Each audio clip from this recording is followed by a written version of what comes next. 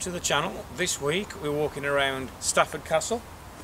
We'll be going through the history of the place, and we'll be going to the top, having a look at the surrounding area, and you'll see the remains of the trenches that were dug around the castle as well. So come with me, hope you enjoy. There is no entrance fee to the grounds of Stafford Castle. However, there is a visitor centre and a car park. The car park has 2 disabled spaces and all parking is free. There is also no entrance fee to the visitor centre, which is funded by donations from the public. So Stafford Castle is a Grade 2 listed ancient building and site, and it's situated about 2 miles west of Stafford town itself. There is evidence from the Anglo-Saxon Chronicle that an earlier castle was built at Stafford, made largely of timber, around about the year 910, but the exact site of this is unknown. After the Norman invasion of 1066, it's believed that William the Conqueror, the first Norman king, ordered fortresses of defences to be built to guard against the hostile natives. The first castle was made of timber built on a massive mound of earth. The castle was built by the Norman magnate Robert de Stafford. Nothing now remains of the original timber castle. In the year 1347, a stone castle was built on the mound.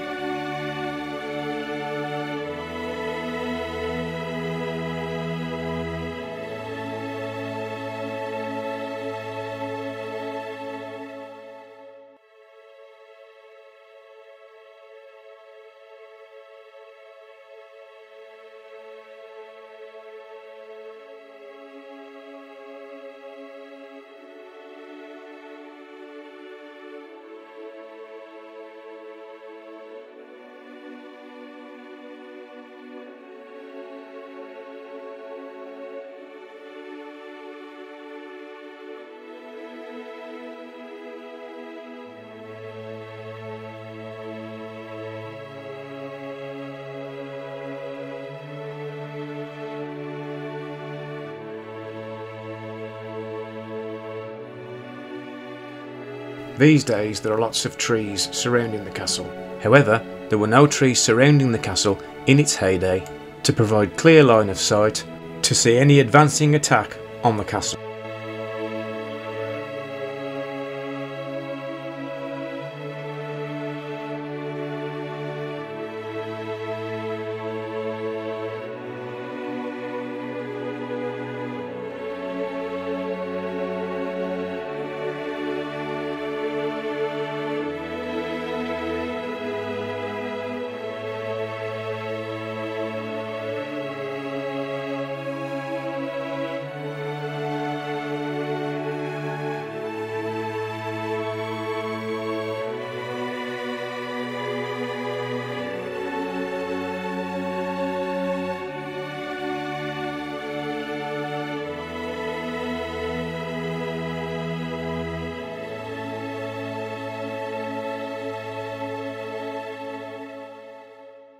Around about the year of 1444, the castle had reached its heyday.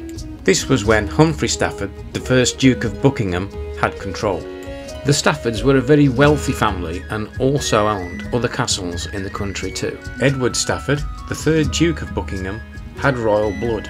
King Henry VIII saw this as a threat and so had him executed in 1571, and all the land and the castle then went to the crown.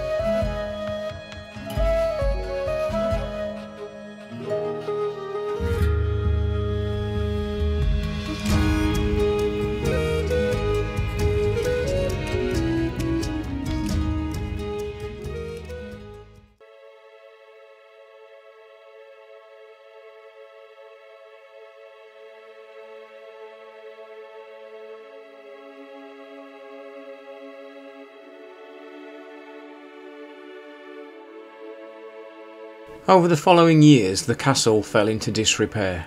By the 1790s only a small wall was visible above ground, and some workmen were employed to repair this wall, and in doing so foundations and basements were found. It was then ordered that all the undergrowth be cleared and the mound tidied up. The castle was partly rebuilt in a Gothic style in 1813.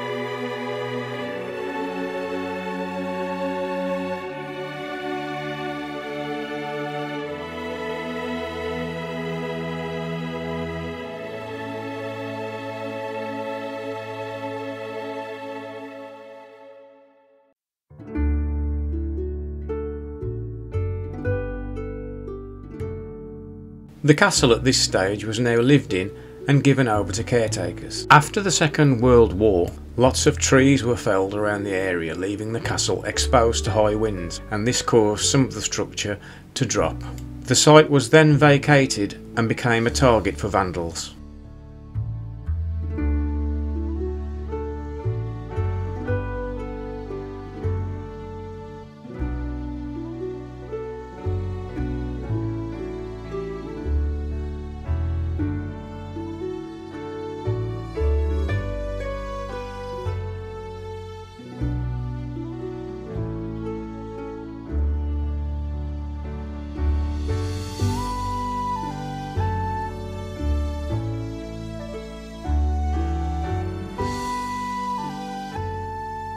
The castle has recently been restored and lots of archaeological work has been done to investigate the site. This has resulted in the installation of information panels around the site and a very good informative visitor centre.